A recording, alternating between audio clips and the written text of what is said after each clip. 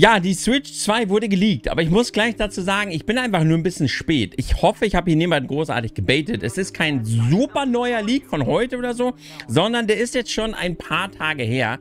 Es ist der eine Leak, ich rede ja ansonsten nicht über Leaks oder Gerüchte, das wisst ihr. Ich halte nichts davon, großartig darauf zu springen und sich über alles direkt einen Kopf zu machen und jede Kleinigkeit zu zerdiskutieren oder sich auf irgendwie alles zu analysieren oder nach irgendwelchen Specs oder Grafikkarten zu schreien. Aber der Leak, der jetzt herausgekommen ist, der ist schon relativ weird. Er ist ziemlich handfest.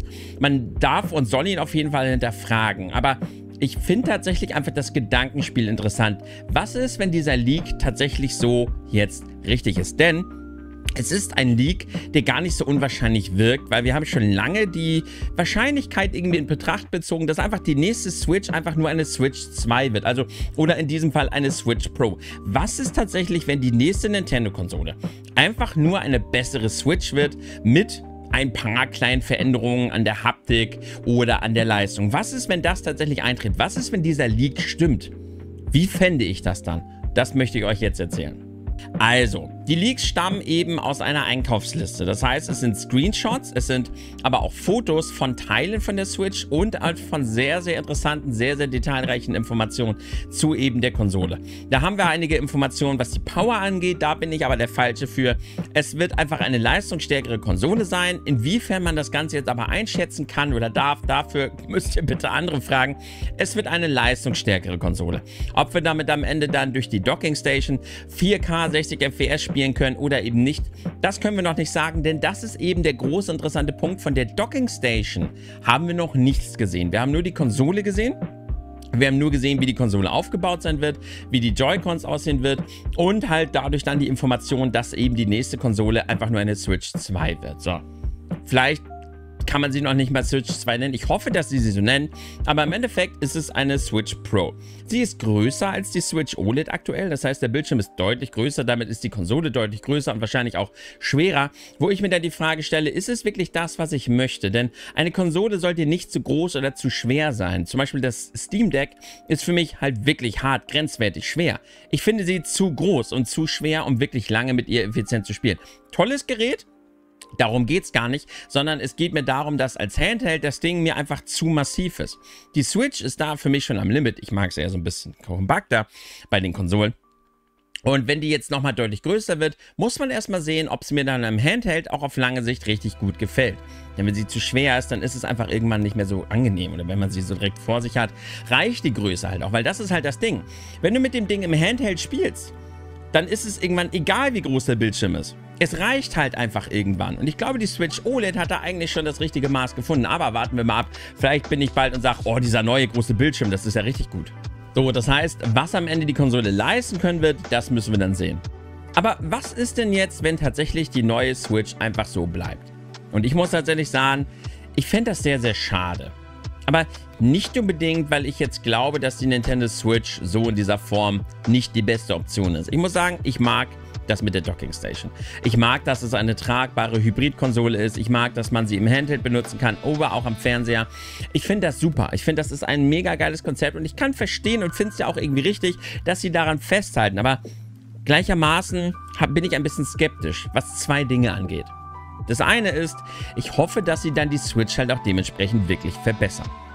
Wir haben halt gesehen, dass die Joy-Con mit einer Art Magnethalterung festgehalten werden, die zusätzlich Clips an der Seite haben, so dass man sich dann halt fragt, erstens wackeln die Dinger dann, dürfen sie auf gar keinen Fall, das muss schön fest, bombenfest sein, auch über Jahre. Gibt es Joy-Con-Drift, wie ist die Verbindung zu den Dingern, wenn jetzt sogar noch Magnete dabei sind, weil die Joy-Con haben doch jetzt schon Probleme, die Verbindung zur Switch zu halten, sobald man über die Ecke geht oder das Knie dazwischen ist oder der Hund davor läuft, wenn man entspannt zocken möchte. Es ist ja jetzt schon eine Katastrophe, was das Ganze angeht. Couch-Koop mit mehr als 4 Spielern am Arsch, weil die ganzen Controller die Verbindung verlieren. Das müssen sie halt dringend verbessern. Das Ding muss einfach ein bisschen haptischer werden. Es muss angenehmer in der Hand liegen, durch vielleicht kleine Wölbung, Dellen oder irgendwas in der Form. Wenn es einfach nur wieder flach ist bei einem größeren Gewicht, fände ich das sehr, sehr schade. Aber ich denke mal schon, dass sie auf dem Grundmodell der Switch aufbauen und einige Sachen verbessern werden. Aber der zweite Punkt ist für mich viel gravierender. Wenn die Konsole so rauskommt.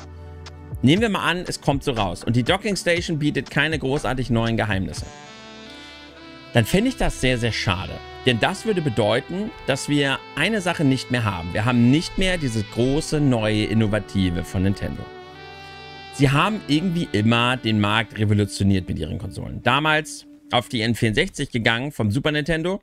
Mega. Klar, mit den anderen zusammen. Aber gerade Nintendo hat den 3D-Bereich von der Steuerung her so schnell abgesteckt wie kaum jemand anderes und haben neue Maßstäbe gesetzt, was 3D damals anging. Der GameCube war dann tatsächlich einfach nur der logische Schritt und war deutlich leistungsstärker damals und war eine richtig schöne, technisch starke Konsole. Dann hatten wir die Wii, was mit der Move-Steuerung auch wieder etwas gesetzt hat, was wir nie so hätten erahnen können. War eine Revolution und hat gezündet. Die Wii U war auch etwas völlig Neues, hat nicht so funktioniert, aber war neu. Und war etwas, was wir auch so nicht haben kommen sehen, mit diesem Tablet. Der DS war damals auch revolutionär mit dem Dual-Screen. Der 3DS hatte 3D, was du klar benutzen konntest, aber nicht mehr so lange benutzt hast. Und dann kam die Switch, auch wieder mit diesem neuen revolutionären Konzept. Und wenn jetzt halt einfach eine Switch Pro kommt, was der Leak ist nichts anderes als eine Switch Pro, dann würde das halt bedeuten, dass diese neue Revolution stoppt. Das heißt, Nintendo würde dann jetzt nicht mehr den Gaming-Markt revolutionieren. Nintendo würde dann weiterhin an ihrem Konzept festhalten. Und wir werden dann die nächsten Jahre genauso Konsolen zocken, wie wir es aktuell tun. Keine neue, aufregende Konsole von Nintendo. Keine neue Technik, über die wir uns freuen, die wir entdecken können, über die wir reden können, wie kacke sie ist oder wie toll sie ist oder wie sie verbessert wird im Laufe der Zeit. Keine neue Art, Spiele zu spielen für die nächsten 5, 6 Jahre, weil wir jetzt die neue Nintendo-Konsole auch wieder einfach nur als Switch bekommen. PlayStation und Xbox spielen seit der PlayStation 1 einfach nur mit Controller auf der Couch. Da ist ja auch nichts passiert, was Revolution angeht. Technisch, klar, aber die Art, wie man Spiele spielt, darum geht's mir.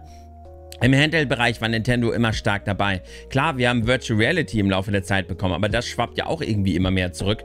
Ich hoffe, dass sich das noch richtig schön entwickelt und durchsetzt. Da ist PlayStation natürlich mit dabei, das ist klar.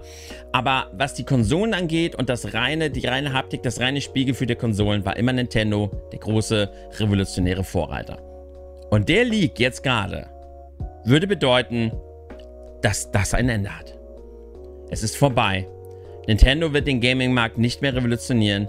Nintendo wird einfach nur an ihrem Konzept festhalten, ein bisschen die Leistung aufpushen und hoffen, dass wir das Ding kaufen und dann die Spiele für die neue Switch Pro entwickeln. Deshalb, ich finde das an sich zwar gut, dass es weiterhin eine Switch geben wird, aber ich finde den Gedanken traurig, dass wir keine Revolution mehr sehen werden. Kein Neues mehr, nichts Neues mehr zu entdecken. Und keine neue, richtige Nintendo-Konsole mehr zusammen entdecken und erleben dürfen. Irgendwie finde ich das schade. Und deshalb hoffe ich, dass der Leak nicht stimmt. Ich meine, es ist der einzige Leak dieser Art, den wir bekommen haben, was skeptisch macht. Es gibt Gründe, diesem Leak nicht zu trauen. Und ich sage halt auch nicht, dass ich dem zu 100% traue oder dass das so kommen wird. Es kann sein, dass es anders kommt. Ich fand einfach nur interessant, was es gedanklich mit mir gemacht hat, wenn ich mir überlegt habe, dass das jetzt wirklich so sein wird. Und das wollte ich einmal mit euch teilen. Und das waren meine Gedanken dazu. Was sind eure? Wie würdet ihr es denn finden, wenn tatsächlich einfach nur eine Switch Pro kommt? Braucht ihr keine Veränderungen oder sagt ihr euch doch, ich hasse die Switch, ich brauche dringend was Neues? Teilt mir gerne eure Gedanken mit, diskutiert in den Kommentaren und ich würde sagen, dann sehen wir uns demnächst. Macht's gut. Ciao.